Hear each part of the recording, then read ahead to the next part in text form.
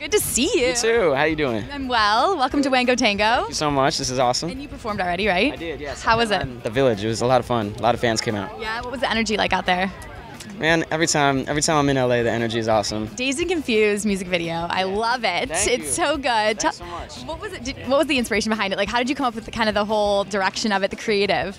It's funny. This is actually the first music video that my label and my whole team and management kind of trusted my best friend Edgar enough to shoot it. So yeah, so my best friend shot the music video. We kind of just wrote the treatment together. Whatever popped in our minds, no matter how crazy or abstract, that's what we ended up doing. So we got singing fruits, we got my head floating in a freezer, we got me kissing a grandma at the end. It's a really cool video. You can tell you're definitely having fun on set, so I feel like that probably added the energy that your best friend was shooting it. Absolutely, yeah, there was no pressure or anything. I mean, all my friends were there, my family. It was in Miami where I live, so it was awesome, yeah. What's the most random job you've ever had? A supermarket employee. Yeah, bad boy. That's why we wanted to do that. My first job, the second I turned 14, I applied at this place called Publix in Florida, and I was a bag boy. I wasn't really feeling it though, so.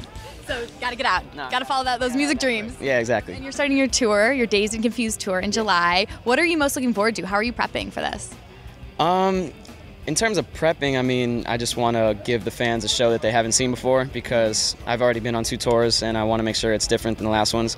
I got some new material from the last EP that I'm excited to perform. It's just going to be bigger. We have like a big cool stage plot and we're going to have confetti and it's going to be awesome. I just can't wait to get out there and see the fans again. Yeah, you got to do push-ups. I feel like that's part of it, right? Every day, yeah. I was really excited, obviously. I'm really excited too. I'm not really sure when it's coming out. Hopefully soon. I just know we got a lot of great songs that are in the make right now. And I can't really tell you anything about features yet, but it's a great album. It's going to be really cool. The music you put out and the stuff you're working on now, how are they maybe different and how are they similar?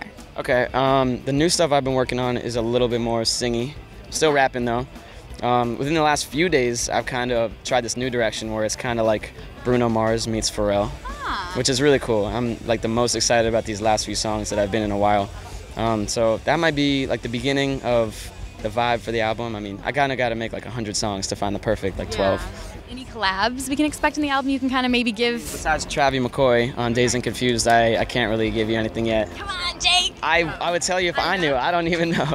but there'll be something cool. First album you ever purchased?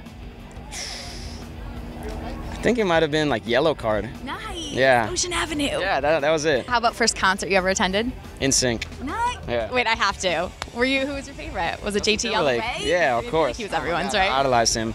And I always, like, I've met a lot of cool people throughout this whole journey, but I always think it's like the craziest that like me and Lance Bass are friends because they were like the first group that I ever like. That's how I fell in love with music, from NSYNC, and so now I'm like friends with Lance Bass. It's really weird. Everybody my age was a huge fan of NSYNC back then. I'm still a huge fan of all of them, but I mean, I don't think he knows just how much I. Posters on your wall, perhaps. I mean, I might not even be in the music industry right now if it wasn't for NSYNC. So yeah. Has Lance given you any advice on the industry or anything like that? We actually we've been talking about getting together and doing an interview, so we'll be talking a lot more with them. Awesome. Yeah. And of course, I always make you dance when we're here. Don't hate me, but can you show me your like Wango Tango?